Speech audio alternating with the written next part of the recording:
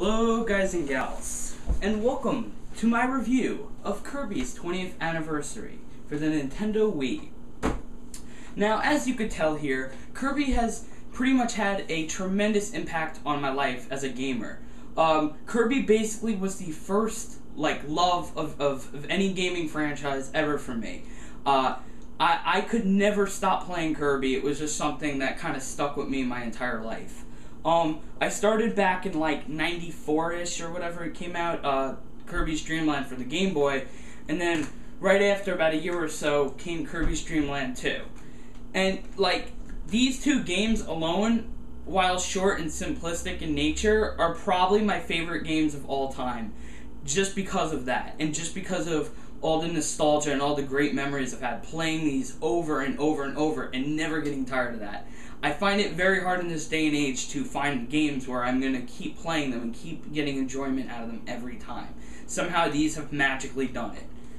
So, with that being said, let's get right into it. So, as you can see here, like I said, Kirby's had a huge impact on me. I love Kirby. I think it's a fantastic franchise. I love Kirby and Meta Knight, King Dedede. I love them all, the Waddle Dees and Doos. But this finally came out to basically honor Kirby's 20th.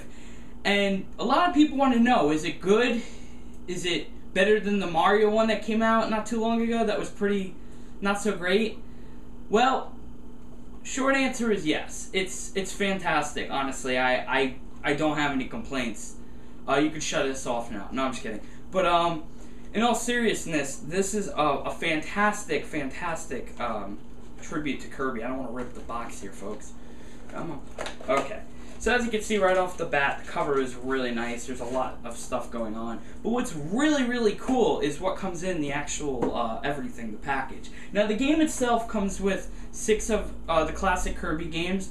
Dreamland 1, Dreamland 2, which were on the Game Boy, and they actually put them on the Wii, which is really nice. I love that. I can't even put into words how great that is. Kirby Superstar for the Super Nintendo.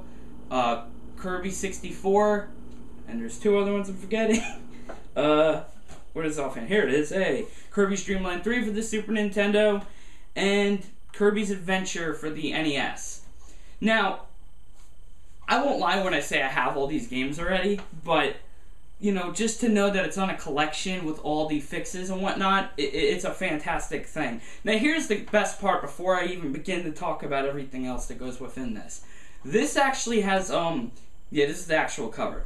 This has GameCube support, so if you were like, well, I don't want to play with the Nunchuck or the Classic Controller Pro, this has GameCube support. It's awesome. That's what I've been rocking. I'm not even going to lie about it. Yeah, so this is great. Look at that cover. It's really nice. 2 discs, basically, if you could see that. Really nice discs. This one is actually a soundtrack that is all of the famous, you know, music of the whole franchise. There's a whole bunch of picked music from all the games, including ones that I believe are not even in the collection disc. There's just so much to even begin. First off, there's a history section on here besides the games that goes over basically things that happened those years in which those games came out, or in between when they didn't come out. And some of that stuff's kind of like, but I mean, if you're like me, you're kind of like, wow, I remember a lot of this stuff. What's really cool is there's even little hidden things like trailers. There's orchestras that play the music from the games, which is, I don't even know how to put in the words.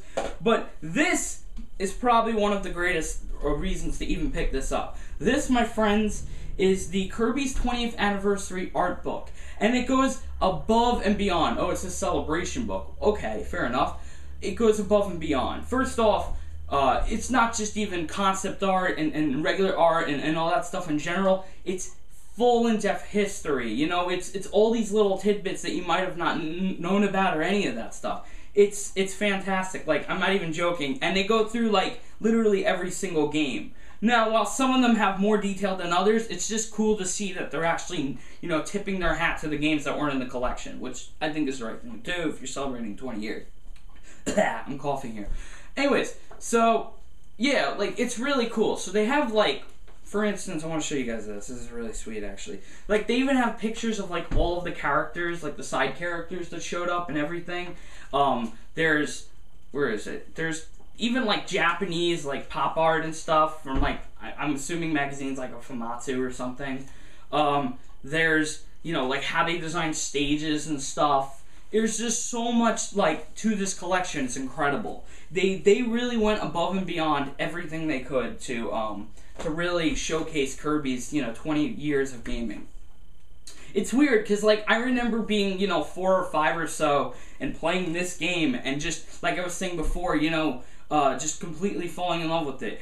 And you know, like, over the years, you know, I've tried my best to keep up with the series. I won't lie when I say I don't own every game, but most of the games I own now are, you know, I don't know where the hell they are, to be honest. But yeah, you know, it's just insane. I actually was digging this out the other day. It might not be important to some of you, but, like, to just find this the other day was crazy. It's the Kirby's Dream Land 2 little guidebook thing. This thing was an absolute pain in the butt to find. I had to, like, go into, like, a drawer that I haven't been in a long time, and, like, it was like Indiana Jones or something. It was like cobweb. It was awful. I felt ashamed to even, like, leave it in there. But yeah, I mean, it's a great series. Kirby is just, it's one of those series that, like, you look at it and you go, oh yeah, it's cute, and, you know, maybe you did grow up and you're like, alright, that was cool when I was a kid. But it's one of those series that, like, the simplicity of the series is why it's so dang good. You know, even, like, the cute aesthetics aside and whatnot, it's just a simple and fun game that everybody can play. You know, you suck in powers, you absorb them, you use the powers. Some games you fight with sidekicks. You know, it's just all different types of things going on, and that's really why Kirby's always stuck with me personally. And why Kirby will probably never go anywhere, you know, outside my heart. So yeah, pretty much I'm gonna be playing Kirby to the day of peace. And yeah, so listen, definitely check this out. I wanted to take this opportunity to not only review this game, but also discuss, you know, just everything about Kirby that I know and love. You really need to check this out. It's 30 bucks. I'm sure it'll drop one day, but you should check this out now, because this is, my friends, a fantastic collection by Nintendo. I virtually have no complaints. And if you're a smart person, you wanted to get into Kirby, or you just like Kirby, or you want a new game for your Wii, this is a no-brainer. So that's about it. Take it easy, everybody. Bye. I'm gonna go run to my camera now, because we're old school like that.